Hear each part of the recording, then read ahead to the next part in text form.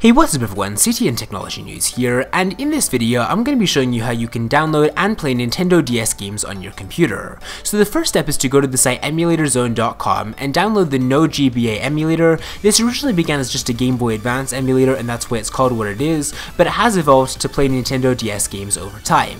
So the file takes just a couple seconds to download, and once it is on your computer, go ahead and extract all the files to a separate folder. Here's the actual emulator running, but obviously right now I don't have any games for it, so let's go ahead and get one. The site I would recommend, as always, is emuparadise.me. They have a variety of different Nintendo DS games, but for this video I'm just going to go ahead and download Sonic Colors. That immediately takes me to an information page about Sonic Colors, and then if I go down to the download links, I could just click on that and immediately start the file downloading. It's 45 megabytes, which is about right for a Nintendo DS file, and so it might just take a couple seconds, but it really doesn't take too long.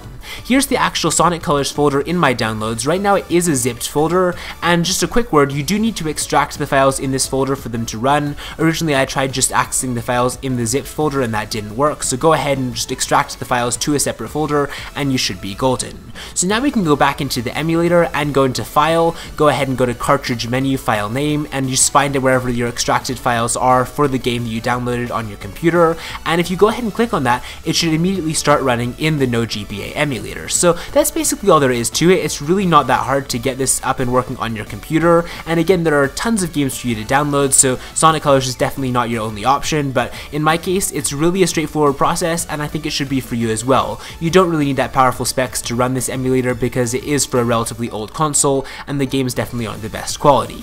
But with that said, give me your opinions on this emulator and the ability to play Nintendo DS games on your computer in the comment section down below. Let me know if you have any questions and I'll be sure to answer them. Give this video a thumbs up if you enjoyed it, and with that said, I will see you next time.